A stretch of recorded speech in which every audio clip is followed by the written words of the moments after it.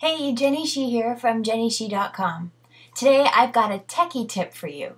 Do you ever feel like you've got so many emails in your inbox that you're about ready to explode? I know I often use my inbox as a to-do list, which is actually a terrible idea. So one of the things that I do to not use my inbox as a to-do list is to have emails automatically filter out of my inbox into a special area so that I can tackle them only in pre-designated times. I use that tip all the time. I actually get several extra inboxes set up just for those special emails. So this video today, I'm going to show you how to set it up. I use Gmail, so I'm going to use it and show you in Gmail, but you can do the same thing or something similar anyway if you use MacMail or if you use Outlook. So check out this techie tip today and help minimize your email overwhelm. Here we are in my Gmail account, and I'm going to show you how to categorize, filter, and create multiple inboxes to minimize your email stress. First thing that you want to do is create categories. Categories of emails that you get in large quantities. For me, the ones that I use are Twitter follows, a group that I'm a part of, and a group that I'm leading. I also suggest you add 2 more items to your categories called to do and waiting. These are already created in my account and I didn't want to lose the labels, but I'll show you how to do it in case you don't know how. You want to go into your Gmail account and go over to settings, click settings, and then go to labels. You want to scroll down and you want to create a new label. So for my Twitter follows, I do _ Twitter follows. And the reason why I do underscore is that puts it at the top of the list because Gmail puts all of these labels in alphabetical order and I want this at the top. That's the only reason. And so then you hit create and I have a label. You can also create labels for any programs that you're in that you get a lot of emails for. And I suggest, as I said, you create one for your to-do items and your waiting. This will stop you from using your inbox as a to-do list. All right, once you've created all your labels, the next thing you want to do is create filters. So here I have lots of filters in my email. If you don't have any, you'll see this right at the top. So you want to click on create a new filter. And it will give you this option for whether the email, you're going to filter based on who the email came from, who it was sent to, the subject, if the email has words or if it doesn't have words. And then you get to create some more specific options. Like I said, I already had mine created and I didn't want to uncreate them, so we're going to do that here. So this one is for the program I'm currently leading. And all of the emails for this group come through a very particular forum and they're all labeled in the subject with brackets around make money program because it's for how to actually make money program that I'm teaching. So the trick here is to figure out the commonalities among all of the emails from that group.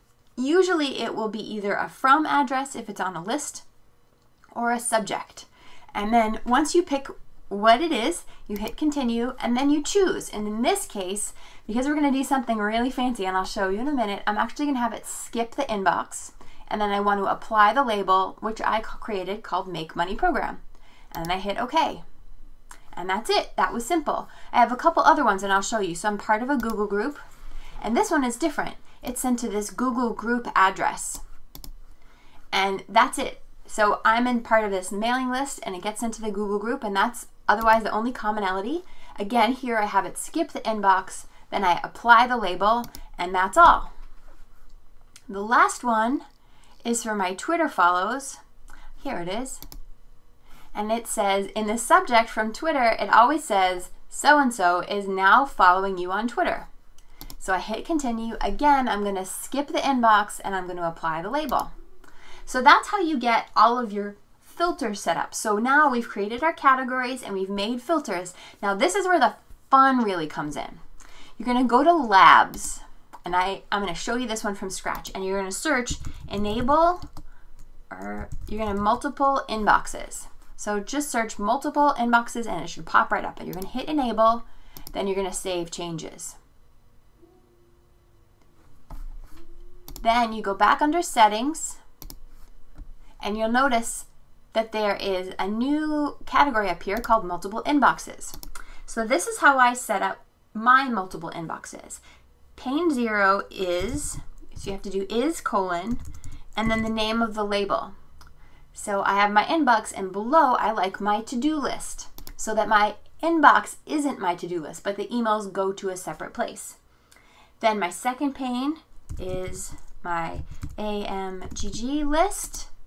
The third one is my Make Money program. Now you notice here that I'm putting a dash in. My label wasn't labeled with a dash, but for every space you have, you need to put a dash in. And then the third one is waiting.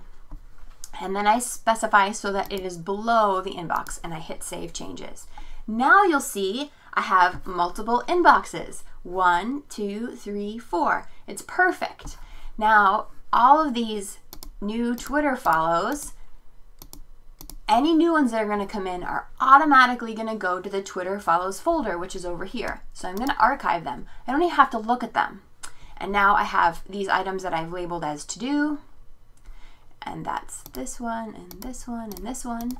So they're archived. Now they're only in my to-do folder. I have these ones that are only in my AMGG folder. These ones for my Make Money program, and all these other things that I've got to do, but I'm waiting for something and I don't want to think about it right now. And that's it. So now I can just focus on dealing with these items. This is the immediate attention email. And when I have a longer period of time available, I can go and address the items in my to-do folder. And then for chunks of time, I will reply to all of these emails, and then I will reply to all of these emails, and I'll go here and decide who I want to follow and not follow back on Twitter. But what this does is it allows all of those emails that I get for this group and for this group and for this category to get out of my inbox, so I don't have to look at them, because they're going to come in all day long, all the time, and I don't want them to always zap my attention. When I'm in my email, I want to know what I'm doing at any point in time. So this is how to use it in Gmail. Go ahead and give it a shot. If you're on Mac Mail in Outlook, you're going to use the filtering and special mailboxes or special folders options, so the setup will be a little bit different. But the gist is to get the stuff that doesn't need to be in your inbox out of your inbox and into a place where you can deal with them in a systematic way. For more business tips and great ideas, come and join me at JennyShih.com. Got more coming to you every week.